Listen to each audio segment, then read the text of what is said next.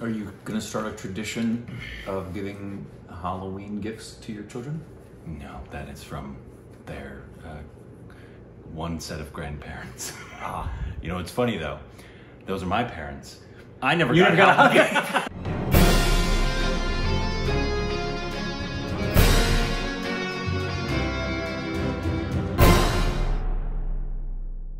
Hey, welcome back to our stupid reaction videos. I'm Korbin. I'm Rick. And you follow us on Instagram and Twitter for more juicy content. It's so juicy. Thank you for us on Patreon. Follow us on Twitter, ring the bell below, remove the squad. Bang!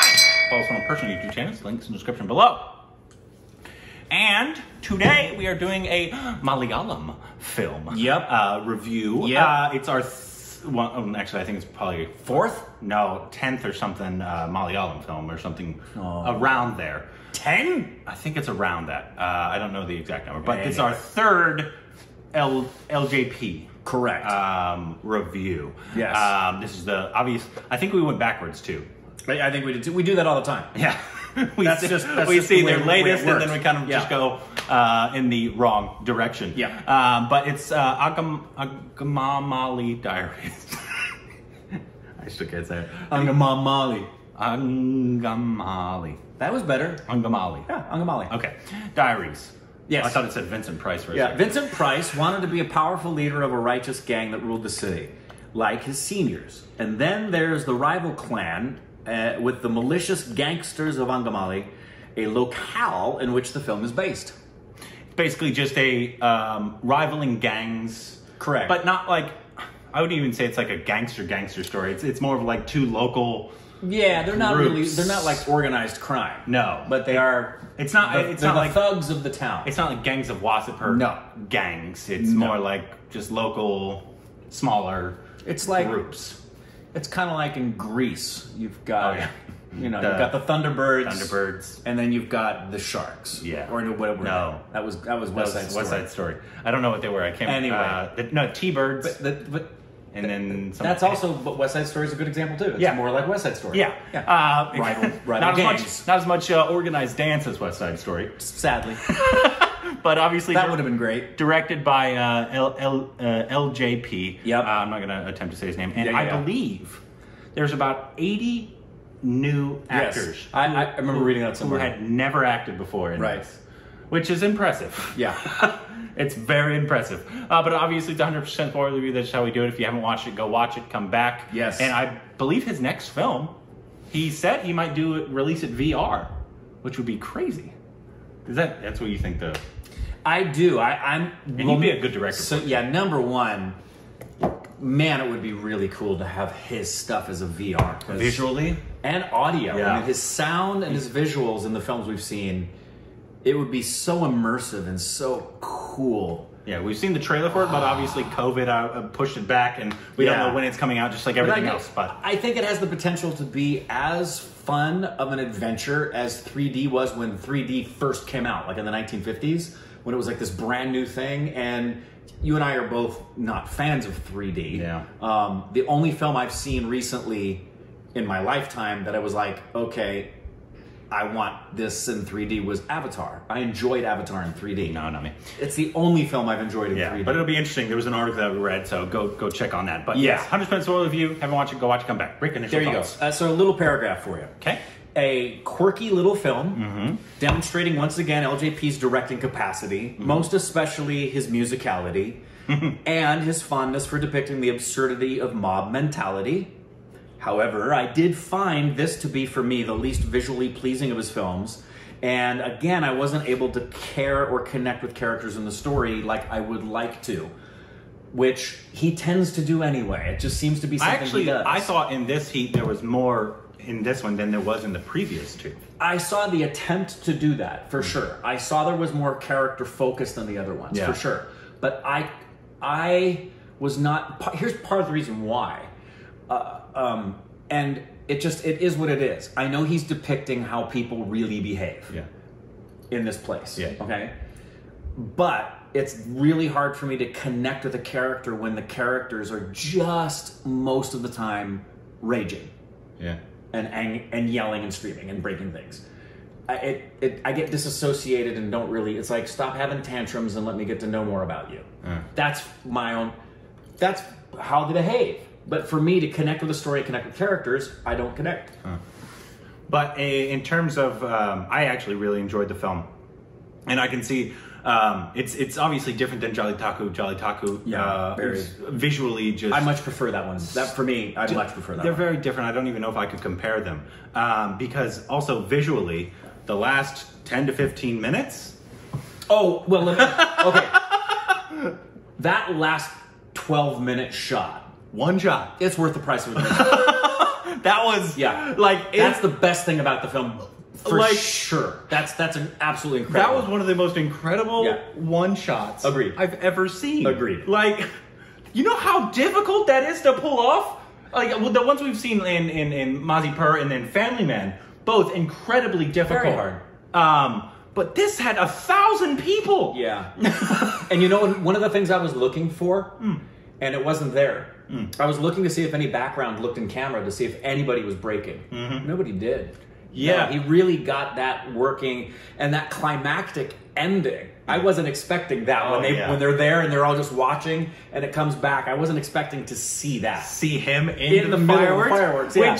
Which one of my biggest gripes is I wanted it to end there. On the fireworks. I didn't need what they were doing in Dubai now. I agree. I thought when it started to go up into the sky, I was ready for credits to roll. 100%. Which he did. He's done this twice in Jolly Taku and this, where he adds something at the end where I just don't think it needed it. Right. I thought it was a lot more powerful to end on a guy in firecrackers. I 100% agree with you and would have preferred that. It didn't ruin it, obviously. But it's just, visually, it would have just been like, whoa. Yeah. And I think it took something away. I agree. It's just adding that little piece that I don't think was needed. Right. I figured he was happy and that was somewhere. And I think that's not a... it's more personal preference. It's just, it's a personal preference. It's not a flaw by any stretch. No. But yes, that one shot, I think it was 10 minutes or so long. Yeah. It was great. I wanted to see the behind the scenes of how that was pulled off. Yeah, I want to know how fast these camera people were running, yes. how fast everybody else was running to get to it, because they were not even going slow a lot of the times. And I think one of the brilliant things he did, because this guy he's the master of chaos. He really I've never seen anybody master chaos the way he has. Yeah. And he's also a director, it's going to be a weird comparison, it's not in their style. Like Nolan or Guillermo, not in their style, but in that you go to a film to see the director's work. Right, same with Inarritu. Yeah, you're like, because a lot of time, obviously you're going to see a good film. You always go to see a good film. But sometimes with certain directors, you go to see them direct. 100%. Like Tarantino. Nolan, Tarantino. Yes. The ones who are they have their own style. He is 100% one of those. Right. Versus, example, a fantastic director who I think doesn't get near enough credit when you talk about some of the best directors.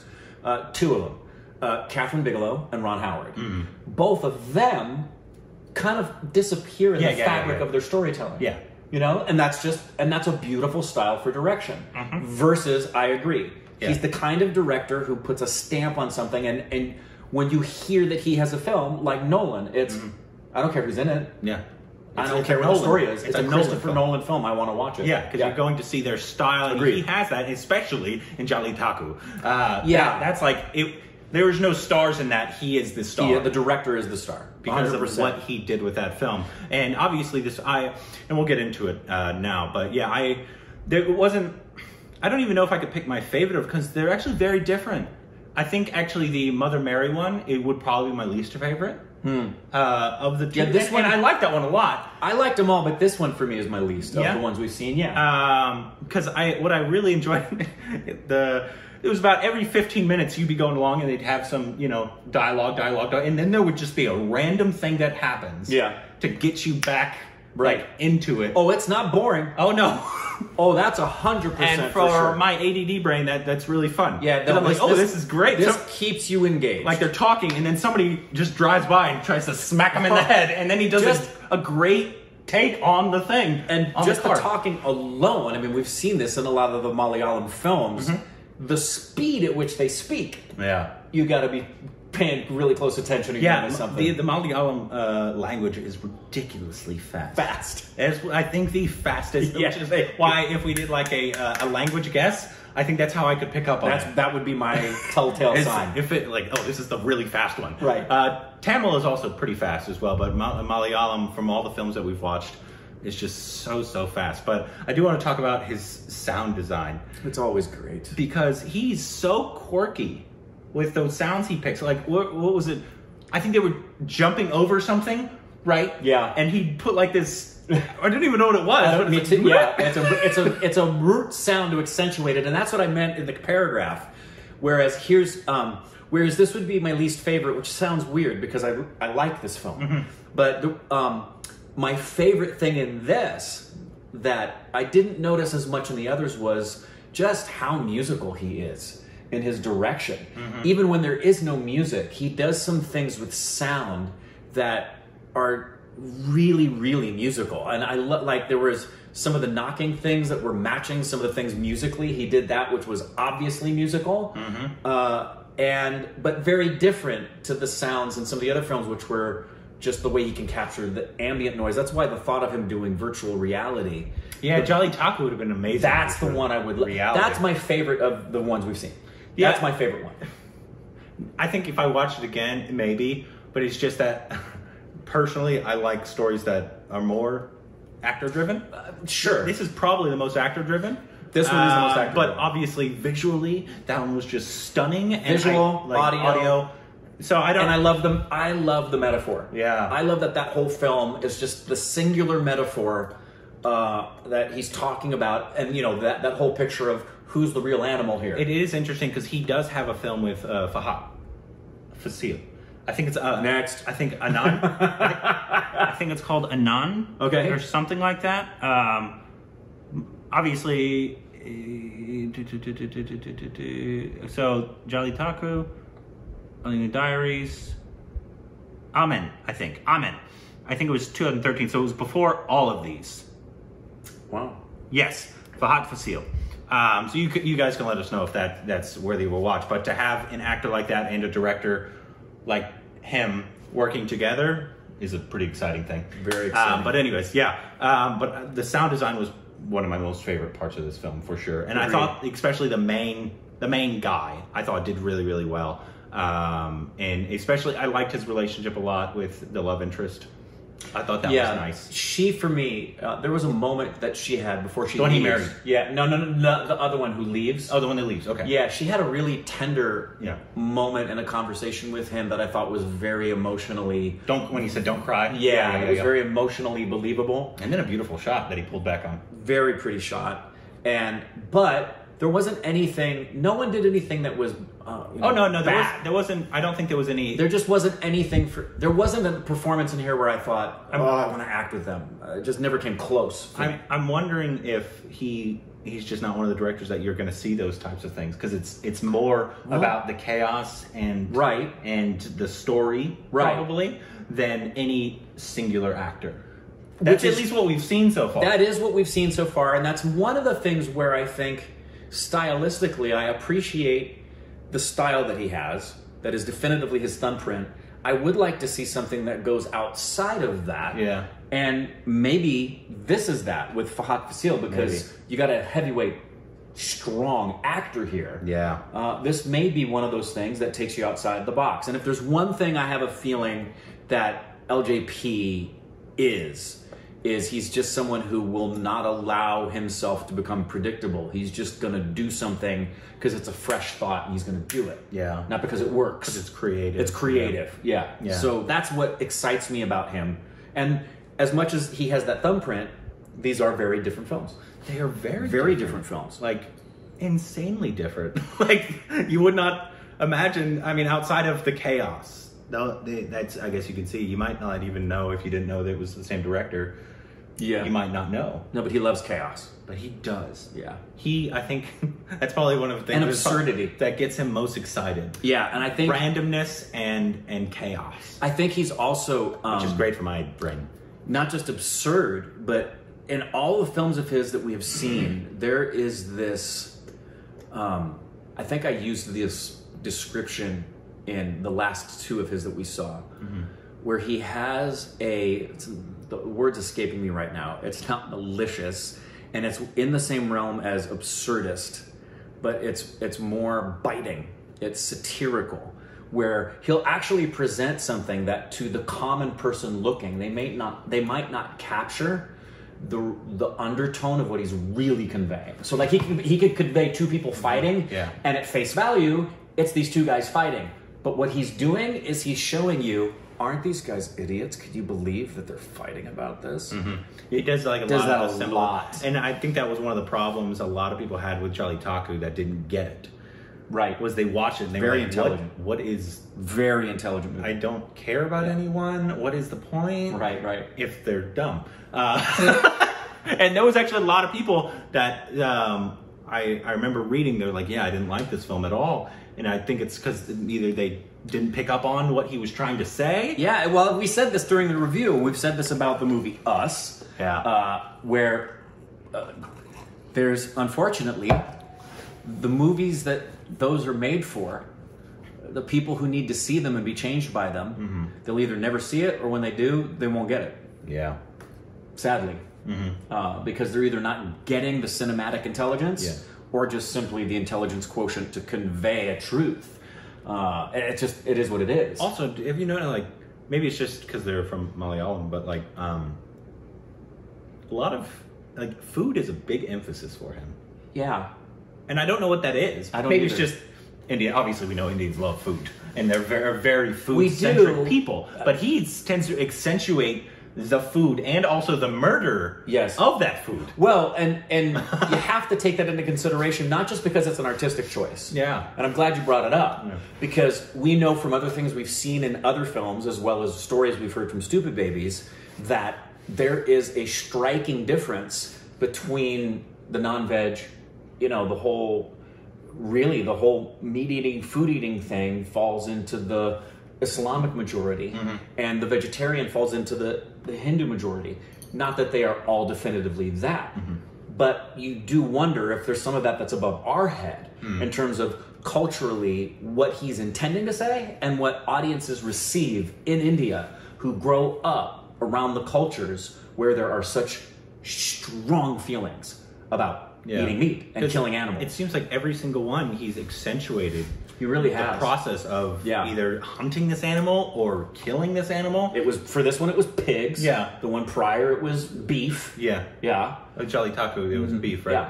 Yeah. And then I think, I can't remember in the other one what exactly, but obviously there wasn't about killing, well, it was about killing people. Yeah, that one was about people. But I feel like food was also a big emphasis in that one, if I'm not wrong. But I don't know what that is. I don't either. He seems to like really accentuate that part of it.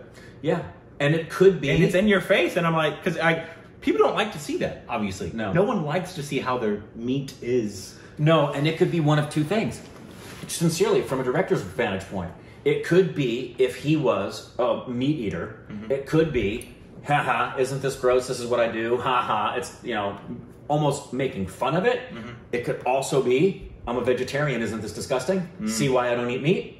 Yeah. And it could just be a third reason that we don't even know the reason behind it. Yeah, I was just watching it, and I was like... But it's intentional. He seems to accentuate it. I just don't want it to be interesting to talk to him. No, we're not. We don't have plans to talk to him. That's what not yet. That's what anybody thinks all the time. But we would love to. If anybody knows him, send him our way.